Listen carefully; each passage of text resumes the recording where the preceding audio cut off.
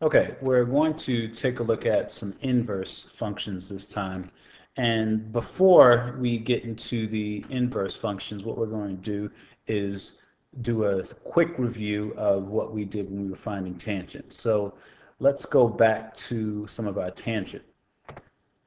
Now, this is the work that we previously did. For tangent, there are basically four numbers that we are going to get as an answer.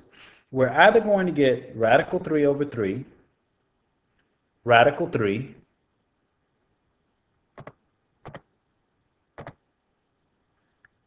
one, negative 1. And some of the two previous answers I state, they can also be negative.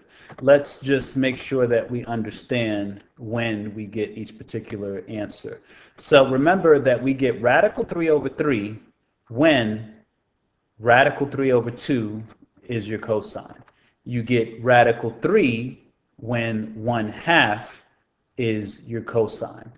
You get 1 when you have radical 2 over 2, comma radical 2 over 2. And of course we get a negative if one of those numbers is negative.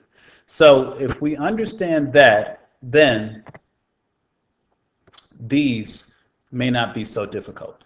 This asks us to find the inverse tangent of radical 3. Now it says for the inverse tangent, your answers will be restricted to the first and fourth quadrants. So let's take a quick look at our unit circle.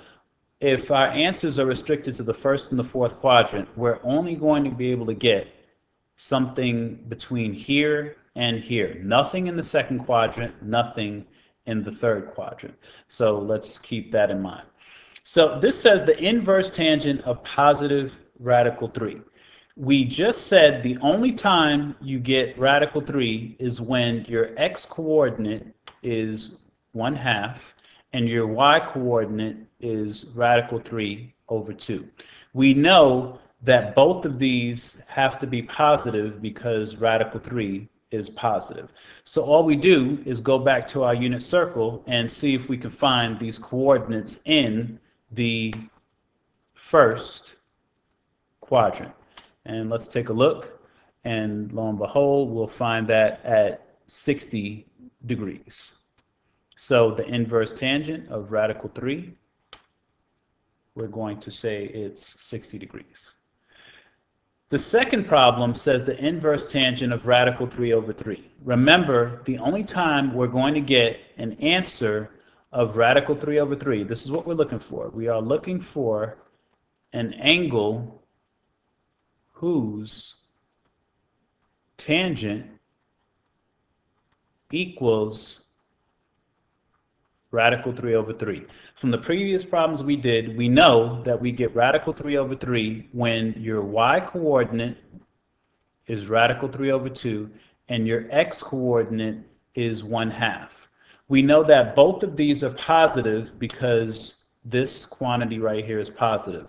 Let's go ahead and check our unit circle once again, and we can see that at 30 degrees, or pi over 6, we have those coordinates, so we know that our answer is 30 degrees, or we can also say that it is pi over 6. Okay, let's take a look at our next set. This time we have the inverse tangent of negative radical 3. Once again, we know that radical 3 is the answer when 1/2 comes first and radical 3 over 2 comes second. Remember, for inverse tangent, there's only two quadrants the answer can be in. That is quadrant 1 or quadrant 4. If this is negative, we have to be in quadrant 4. And if we're in quadrant 4, the y coordinate is negative. Therefore, let's see if we can find this answer. So unit circle, and we're only in quadrant 4. And let's take a look.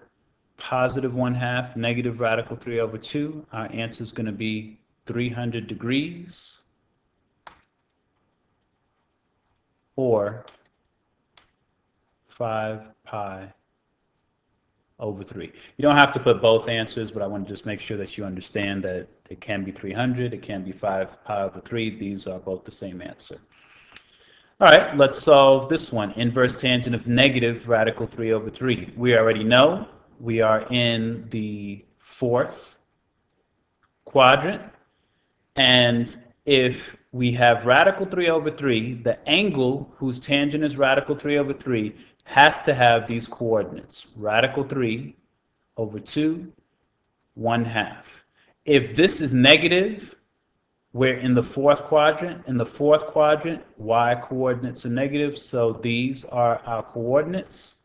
And let's take a look where that happens. That happens at 11 pi over 6, which is the same thing as 330 degrees. So you can either put 11 pi over 6, or you can put 330 degrees. Okay, we have two more. The inverse tangent of 1 and the inverse tangent of -1.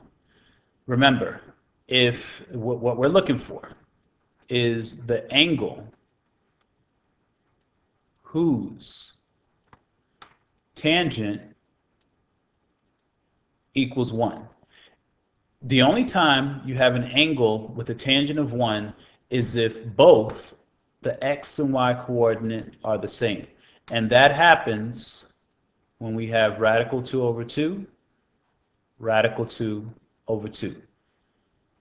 Inverse tangent, we can only be in quadrant 1 or quadrant 4. This is positive, so we're in quadrant 1, and we should know this by now. Let's go to the unit circle and check. That happens at 45 degrees or pi over 4. So you can either put 45 degrees or pi over 4 for your answer. And last but not least, the inverse tangent of -1. And once again, that's going to happen when the x and y coordinates are the same. But this is a negative, so we have to be in quadrant 4. In quadrant 4, the y coordinate is negative. So we go back to our unit circle and we look for these coordinates. We see that happens at 315 degrees, which is the same as 7 pi over 4. So we put that our answer is either 315 degrees or 7 pi over 4.